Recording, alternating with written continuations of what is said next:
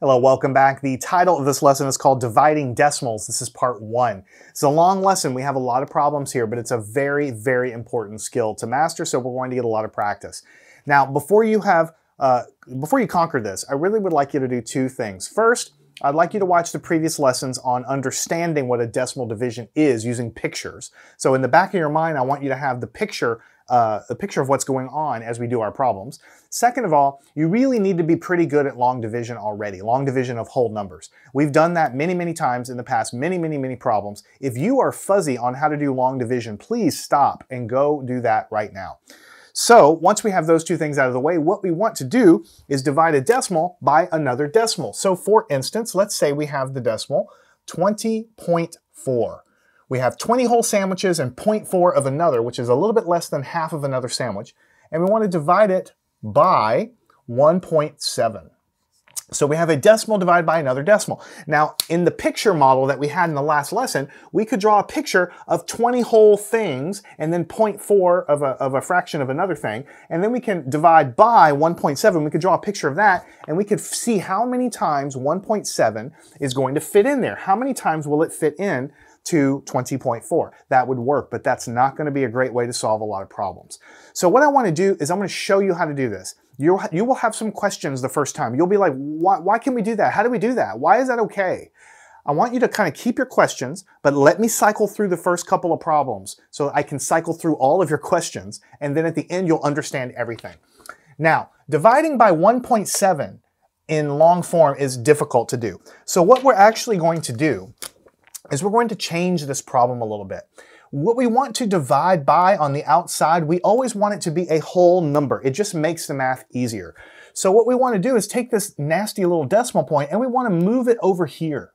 But if we move the decimal spot one position over this way, then we must also move what is under the division symbol one spot as well. So we move the decimal one spot this way and then one spot that way. You might say, why are you allowed to move decimals? Just hold your questions. I will explain why we are allowed to move decimals in just a second. But for now, just know that we want a whole number out here. So we move it one spot, and if we move it one spot out here, then we must also move this one spot as well.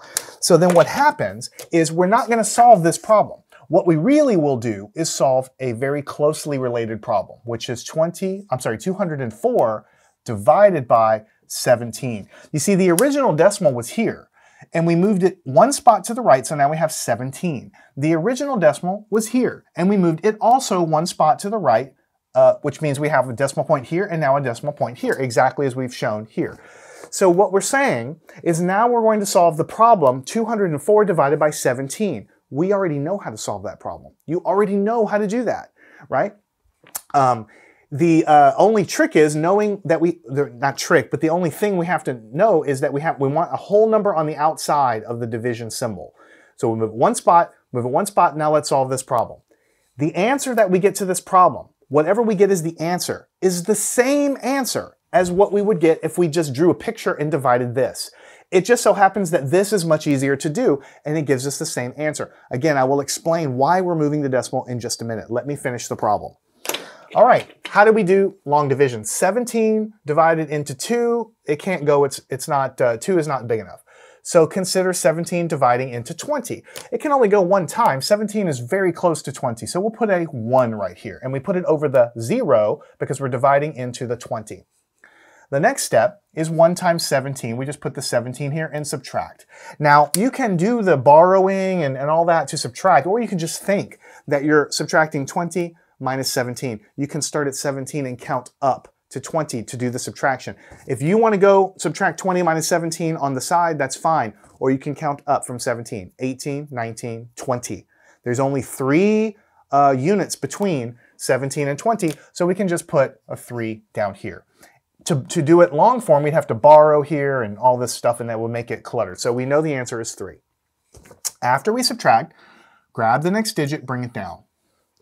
Now what do? We have to figure out 17 times something is 34. We know that 17 times 1 is 17. What is 17 times 2?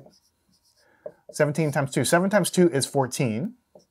And 2 times 1 is 2, plus 1 is 3. 17 times 2 is exactly 34.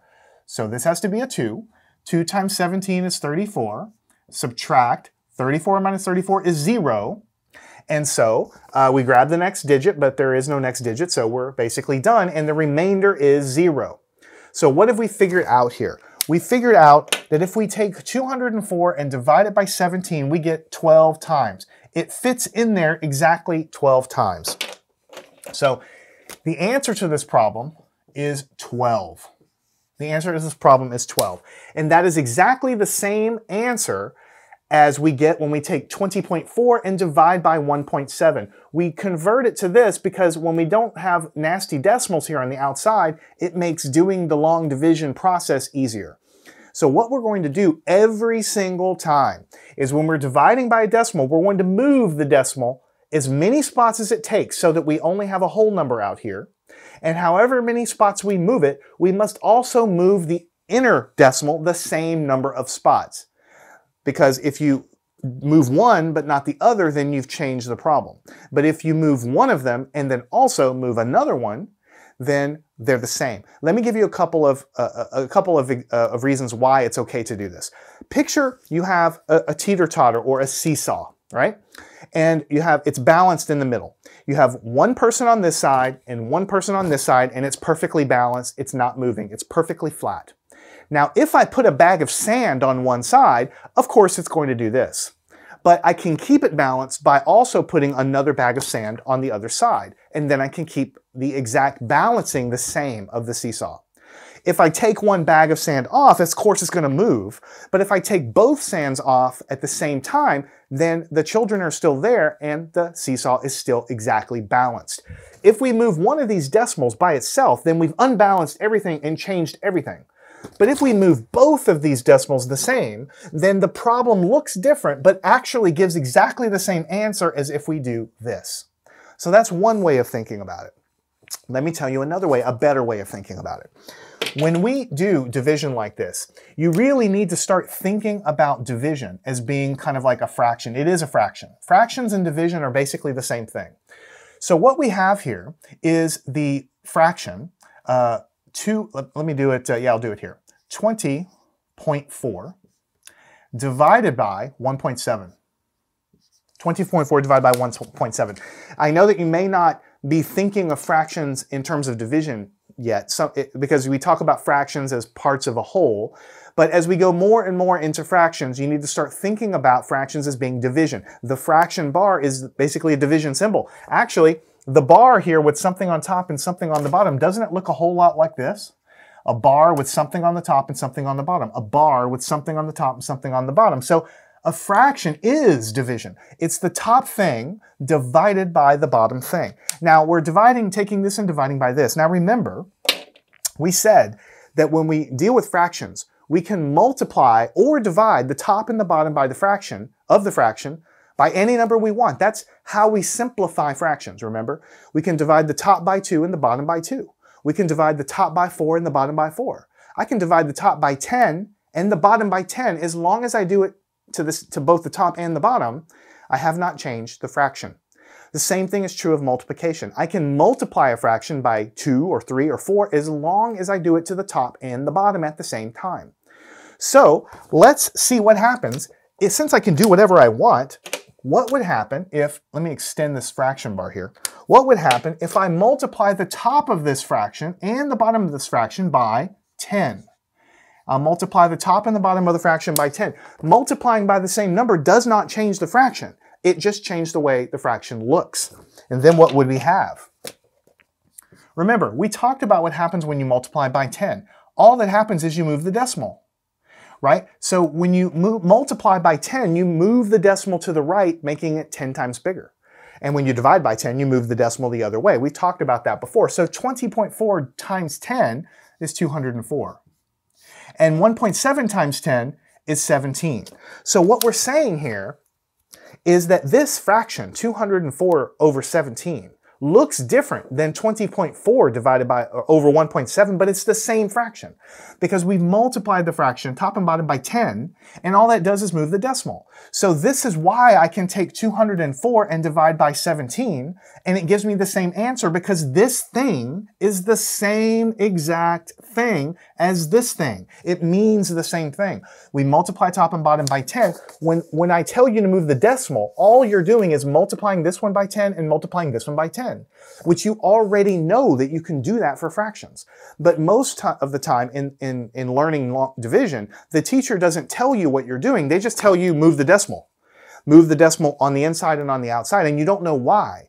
It's because this is really a fraction, and multiplying top and bottom by the same thing is okay. And so when you move that decimal here and here in lockstep at the same time, it's just doing this. So this is exactly the same thing as doing this. So for the future problems, we're not going to do so much thinking about it. I wanted to just tell you what you're doing. But what we are in practice going to do is move the outside decimal point to the right to give us a whole number, and then we'll move the inside decimal point the same amount of places. That is going to give us the right answer in all situations. Now, with all that talking out of the way, we can finally work more problems.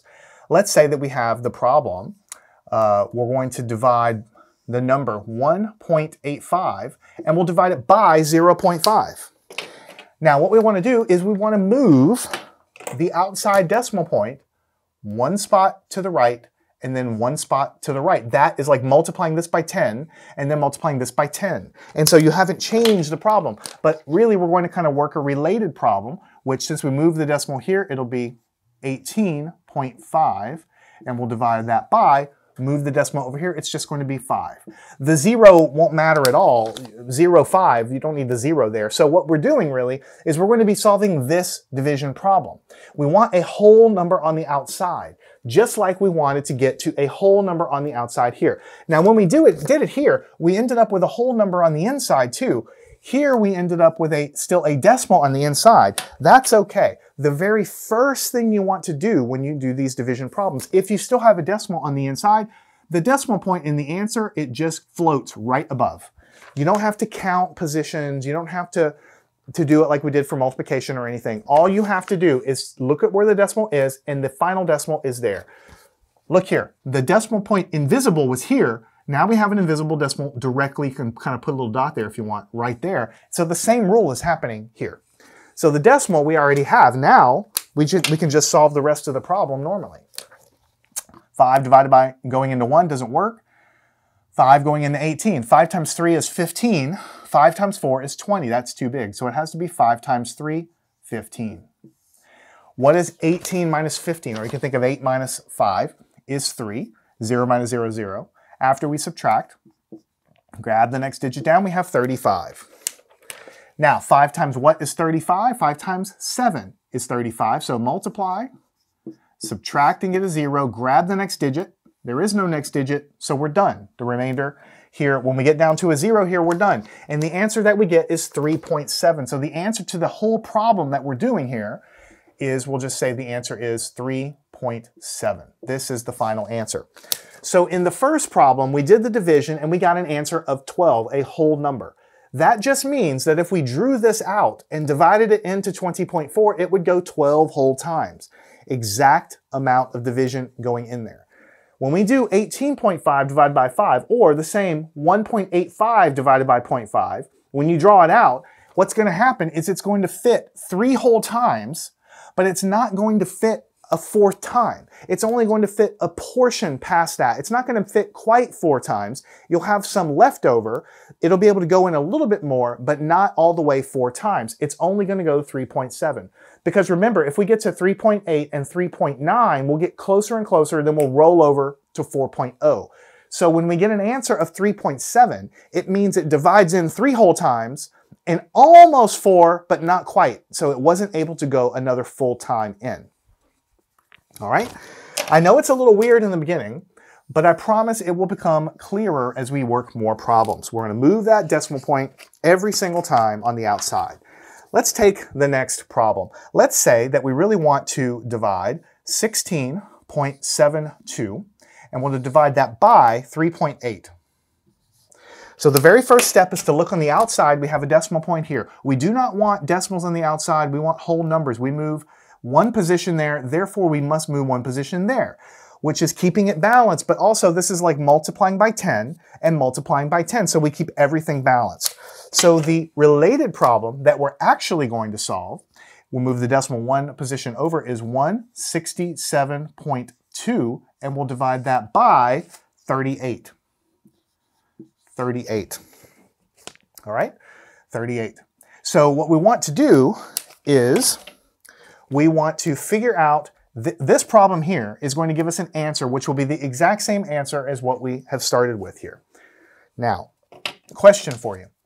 How many times can 38 go into 1? Actually, one thing first. Before you do anything else, the decimal point of the answer just floats right above. You can even do that as the first step. All right, 38 goes into 1 how many times? Well, 0 times because 1 is too small. How many times can it go into 16? Well, it doesn't really go at all because 16 is too small. So we have to consider 167. I'm not sure how many times it can go in, so I may have to go off to the side and start multiplying. Let me start multiplying 38 times 4. 8 times 4 is 32. 3 times 4 is 12. Then we go up, 13, 14, 15. And we get an answer of 152. 152 is as close as I'm going to get to 167. If I multiply by 5, I'm confident I'm going to blow it because I'm already very, very close. So it goes 4 times. So put a 4 here. It goes 4 times into 167. When I multiply that, I get 152. We just did that. And so now I can subtract. 7 minus 2 is 5. 6 minus 5 is 1. 1 minus 1 is 0, but I don't have to put leading zeros. And then finally, after I do the subtraction, I grab the next digit, which is a 2, and a 2 goes down there. Now, how many times do I go into this? 38 times something is 152, but we already know it's exactly 4. So 38 times 4, when we multiply, is 152. And we subtract, we get 0. And there are no more digits to bring down, so the process is done, and the answer that we got was 4.4. The decimal just comes straight, it floats right above there. And so the answer that we get for this problem is 4.4. So what does this actually mean? It means if I have $16.72 and $3.80, I can float another 0 there if I want, and I divide in there, then what's going to happen is this can go into 16.72 4 whole times, but it can't go 5 times. It goes a little bit more than 4. I'll have some left over that it can go a little bit more, but not a whole time. Not even a half of if it were 4.5, it would go exactly 4.5 times. It's a little less than that. So it's a little less than 4.5 is what that division is. All right, I know it's a lot, I do. But really, when you get the hang of it, you realize there's really only one more step in the beginning, and that is moving the decimal point. Let's take a look at the problem 28.86, and we'll divide that by 7.4. All right, so we want a whole number on the outside, so we move the decimal one position here, and in order to keep it balanced, we move one position there. In other words, multiplying by 10 and multiplying by 10 keeps everything balanced. So we want to rewrite the problem and do the related problem. It's going to be 288.6, and we'll then divide that by 74. That's what we actually have to do. All right, so first step, we take a look at what we have. We have a decimal point here, and the decimal point in the answer will float directly above. All right, next. 74 can't go into 2, it's too small. 74 can't go into 28, that's too small. 74 can go into 288. How many times? I don't really know, so let's try multiplying by 3. 3 times 4 is 12, carry. 7 times 3 is 21. 1 more is 22. So when I multiply by 3, I get 222, and I'm trying to get as close as I can to 288. I can multiply by 4. You can multiply by 4 if you want, but you're definitely going to blow past 288. It's not going to work. It's going to be too high. The 222, if you add 74 more, is going to be too high. In fact, we can just do it real quick. 74 times 4. 4 times 4 is 16. 7 times 4 is 28. One more is 29. So 296 is too big. So that's too big. So it has to go only 3 times. So the 3 goes here. And we just said 3 times that is 222. And so we then subtract. 8 minus 2 is 6. 8 minus 2 again is 6. And 2 minus 2 is 0. I don't really need to put that. After I subtract, I drag the next digit down. And so I have 666 down there. All right. Now the next question is 74 times what is 666? Now I know that 74 times 10 is just 740. When you multiply by 10, you're just adding a 0. So that's too big. So let's try multiplying times 9 instead. We'll do 74 times 9. 9 times 4 is 36, carry the 3. And then 9 times 7, 63, 64, 65, 66. Oh, look, it exactly is equal to 666. So it can go 9 times. 9 times 74 is 666, which gives me a leftover of 0. And so the answer that we get is 3.9. So I can either just circle this, or I can just write the answer down anywhere else. I guess I'll just circle it up here, just so you can kind of see that this is the final answer, is 3.9. So if I were to take 28.86 of something and divide it by 7.4 and see how many times it can fit in, it's telling me that it can fit 3 whole times. And not quite 4 times, but very close to 4 times, because the 0.9 is telling me it almost goes 4 times, but not quite. It's not quite enough extra to go a 4th time, but it's very close because it's at 3.9. All right, making good progress. Let's take a look at problem number 5. We want to divide the following numbers. 8.47. We want to divide it by 0.22. 0.22. Now, here we have a decimal here and we have 2 digits. We do not want any whole numbers. Whereas before we only had to move 1 position, here we actually have to move the outside digit decimal point 2 positions. And if we do it 2 positions on the outside, then we must move the inside decimal 2 positions also. So you might say, what would be happening here? If we multiply by 10, it would move it 1 position. If we multiply by 10 again, it moves it another position. So it's like multiplying this by 100 to move the decimal point, but we also move this one multiplying by 100, so it moves the decimal the same amount. Putting bags of sand on the seesaw, multiply by 10, as long as I'm doing it to both the inside and the outside, or the top and the bottom of the fraction, I'm not changing anything. So what I really want to do is solve the related problem. The related problem is 847, because we moved the decimal 2 times, divided by 22. And it doesn't even look like there's any real decimal points in the problem, but if you remember, there's an invisible decimal after the whole number, so there's like an invisible decimal right there. We don't usually write it, but we can still put it there.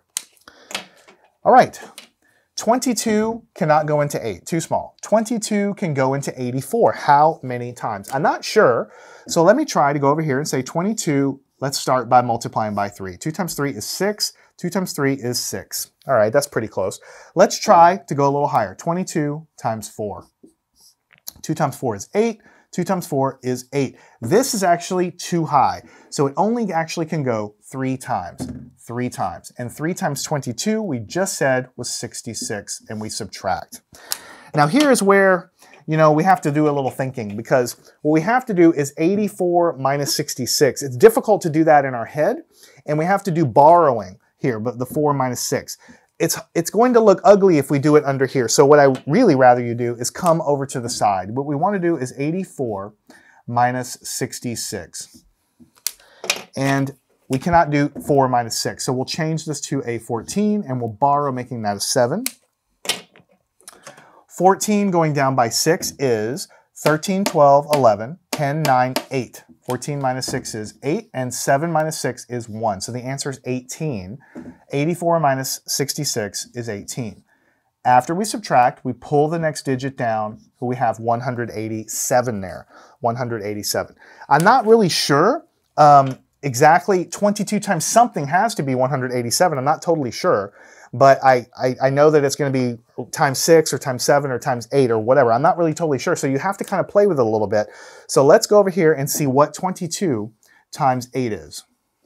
22 times 8. 8 times 2 is 16, carry the 1. 8 times 2 is 16, 1 more is 17. So that's 176. If I go times 9, I'm going to blow it. I'm going to go past 187. So it has to be times 8. And if you want to go times 9 and prove it to yourself, then of course you can do that. So we're going to say it goes 8 times. So it goes 8 times here, and 8 times 22, we just said, is 176. And we subtract. 7 minus 6 is 1. 8 minus 7 is also 1. 1 minus 1, I don't have to write. Now here's the point where I turn around and I have to teach you something really important. When we're dividing decimals, our goal is to get down to where the remainder is 0. Notice how the remainder was 0, so we knew we were done here. The remainder was 0, so we knew we were done here. The remainder was 0, so we knew we were done. I can keep going back to the other problems. The remainder was always 0, so we knew we were done.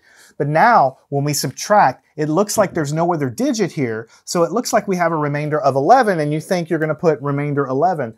R11. We don't do that with decimals. We do that for the other division, the whole number division that we have learned in the beginning. But when we have decimal division, we really want the remainder to be 0 down here if possible. Here, the remainder is 11. So we need to keep going in the process, but we don't have any more digits. So what we have to do is add some digits, right? Because what's going on here is, even though we're dividing 847 divided by this, there's an invisible decimal here, and as you know, we can add zeros after a decimal point, as many as we need to add to make the process work out. So since I was able to add a 0 there, now I do have another digit to drag down, which is a 0.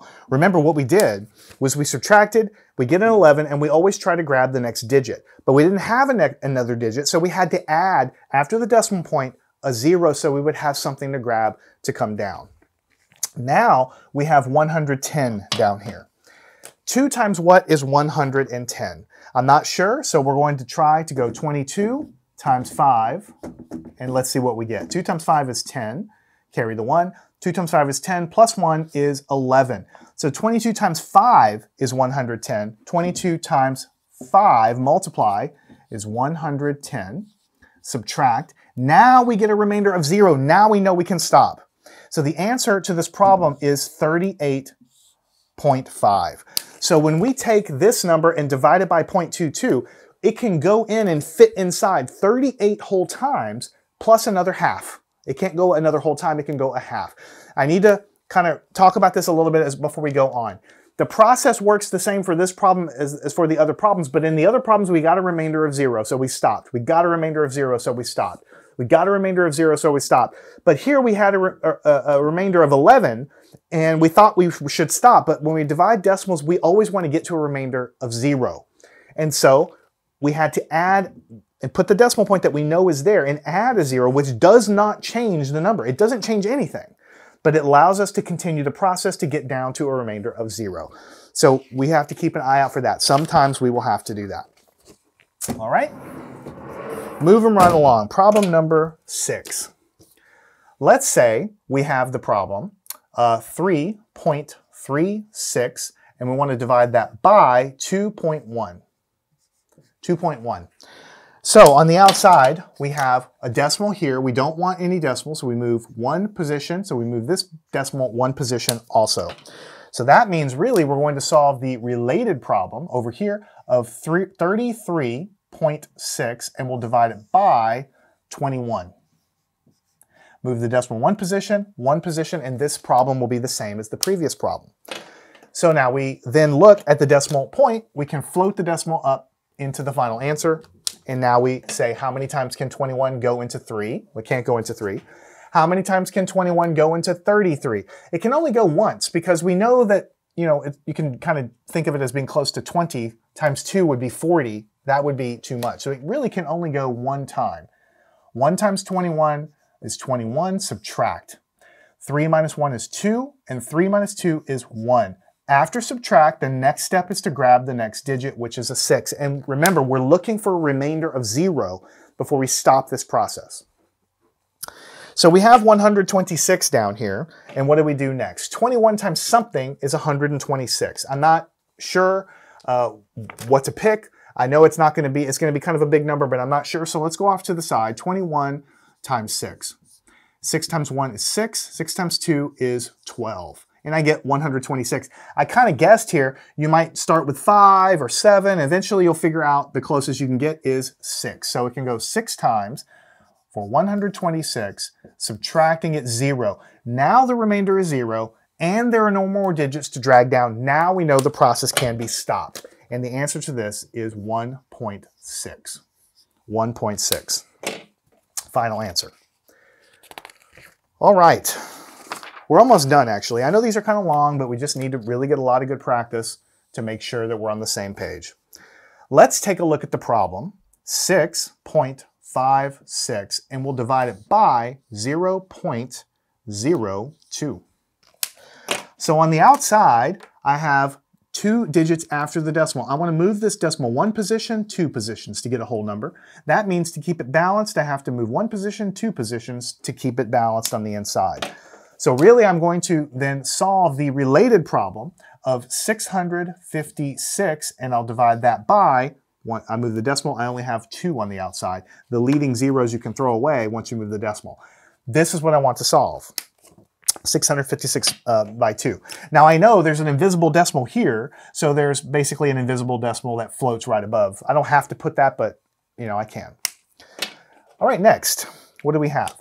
2 times what is 6? 2 times 3 is 6, so multiply and subtract. I get a 0. Drag the next digit down, which is then 5.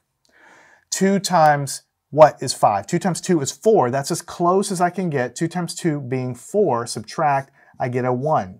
And I then, after subtraction, drag the next digit down. Now I have 16. 2 times what is 16? 2 times 8 is exactly 16. And I get a 0. Now I have a remainder of 0. I don't have any more digits. Of course, I can keep adding zeros, but I don't need to because I already got to a remainder of 0. So the answer we get is 328. The dot here really doesn't really do much because you can put a decimal 0 after if you like. So what I'm going to do is just say that the answer is 328. That was a whole number answer.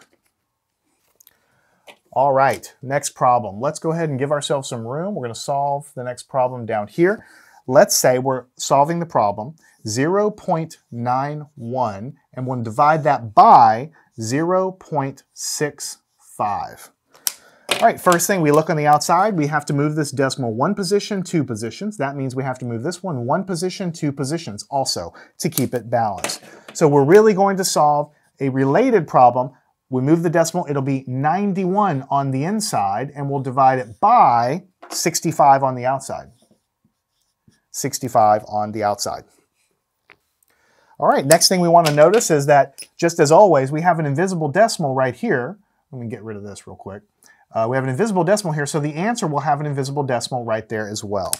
I'll give myself a little bit more room here. I'll just kind of come more like over here. All right? And so then we want to start by looking at saying, all right, 65 can go how many times into 9? Well, it can't go at all into 9. Too small. How many times can it go into 91? Well, I know it can go 1 time, and I know that it cannot go 2 times, because if you think about this as being pretty close to 60, 6 times 2 is 12, so 60 times 2 is 120. If you multiply this, you're going to get something way bigger than 91, so it has to go only 1 time right here. So put a 1 right here, and then multiply, get 65, and then we need to subtract. Now, unfortunately, you have to do a little borrowing, so let's go over here and do 91 minus 65. Now we know that we can't do 1 minus 5, so make it 11 and borrow, and that becomes 8. 11 minus 5, go down, 10, 9, 8, 7, 6. 11 minus 5 is 6. 8 minus 6 is 2. So the answer here is 26. So we put a 26 down here. Now, we don't have any more digits in our problem, but we also do not have a remainder of 0, so we have to keep going. Even though you think, oh, I don't have any more digits, really you need to be looking at the remainder that you kind of have, and you want to get it down to the point where it's essentially 0, or if you can. And so we have to continue the process. So we look up here and we say, well, we have 91, we have a decimal. We can easily add another 0 here without changing the problem at all. So we're going to insert that and add that 0. Then after we did the subtraction, we just dragged that 0 down, and now we have 260 down there. So the question then is, 65 times what is 260? I'm not sure the answer, so let's go here and do 65 times 4. You could try times 3 or times 5. 5 times 4 is 20, carry the 2. 6 times 4 is 24, 25, 26. I didn't know that ahead of time, but you know, I also know what the answer is. So, but you might try times 3 or times 5 or whatever. Eventually, you're going to figure this out. Times 4 is the answer. So you put a 4 here. 4 times 65 is 260. Then you subtract and get a remainder of 0, and now we don't have any more digits. We could continue adding zeros, but it doesn't help us do anything because the remainder is already at 0. So the answer to this is 1.4. So I guess I'll just kind of box this. The answer is 1.4. Sorry, this is kind of crowded here. The answer is 1.4 for this problem. So if we take 0.91 and we divide it by 0.65, it can go one whole time, almost 1.5 times, a little bit less than 1.5 times. All right, I think we have room for one more problem, and I think that'll be a good place to stop it over here. So let's take a look at the next problem. I guess let's go up like this. Just give me a little space. Let's take a look at the final problem, 2.52, and we're going to divide that by 0.08. So on the outside, we don't want any decimals, so we move 2 spots to the right. That means we move 2 spots to the right here. All right? So that means we're actually going to be solving the related problem, I'll write it over here, of 252, and we'll divide that by 8, because we moved it 2. It's going to be 8 on the outside, 8. Now, we can put the decimal here, because we know that there's a decimal after every whole number, and so the decimal in the answer has to be above there as well. So let's see how this shakes out. All right, 8 cannot go into 2, it's too small. Let's try going into 25. 8 times 2 is 16, 8 times 3 is 24. So it can go 3 times into 25. 8 times 3 is 24. We subtract, and we know that the answer is 1. After we subtract, grab the next digit, which is a 2. Now, 8 times 1 is 8. 8 times 2 is 16. That's too big. So it has to go only one time. 8 times 1 is 8. Subtract. Now, we can, borrow and all that, but really you know that if you start from 8 and count up to 12, 9, 10, 11, 12 is 4. So 12 minus 8 is 4. And then you look for another digit. You don't have another digit, and you think, oh, I guess I'm done. But you say, wait a minute, we're always trying to get to a remainder of 0, and here I don't have a remainder of 0. So in decimal problems, I need to keep going. I can insert zeros after the decimal. It doesn't change anything. And then that allows me to drag, because I just subtracted, to drag the next digit down, which is a 0. And I have now 40. So now 8 times what is 40? 8 times 5 is 40. Multiply. You get the 40, subtract, you get a 0. And so now I do have a remainder of 0. I don't have any more digits. I could keep adding zeros, but I don't need to because I've already gotten to a point where my remainder is 0. So the answer to this is 31.5. 31.5. All right, that is a long lesson. A lot of writing, you have to go off to the side and do your side work to make sure you can subtract or multiply to figure out what to do. I don't want you to lose sight of the big picture. The big picture is you have to do this division, but the decimal on the outside, you don't want decimals here. So you move the decimal over. In the same number of positions, you have to move what's under here, the decimal, the same number of places. And then you do the division as normal. Sometimes you will end up where after you move the decimal, you still have a decimal on the inside. It just floats up above. See here, after we moved it, we still had one inside. It just floats up above. But sometimes you do it and you'll end up with a whole number on the inside, but you still have a decimal there. It still floats up above. It's there. It's just 12 has an invisible decimal there. And then you go through the process as normal, always looking to make sure that you have a remainder of 0. Then you stop. When you have a remainder, then you stop. Here we got to a point where the remainder was 4, but we didn't have any more digits, and so you're thinking you should stop, but you need to keep going. And the way that you keep going is you have to add zeros after the decimal point as many times as it takes until you get to a remainder of 0 there. And then when you finally do get to the point where the remainder is 0 down under there, then you can stop, and the answer you've calculated up above. I know it's a little weird, a little hard the first time we do it. But I think with practice you will get the hang of it. I'd like you to solve every one of these problems yourself. Start the lesson over, write down the problem, and do it yourself, even if you just saw me do it. Then I'd like you to follow me on to part 2. We'll get a little more practice with the concept of dividing decimals.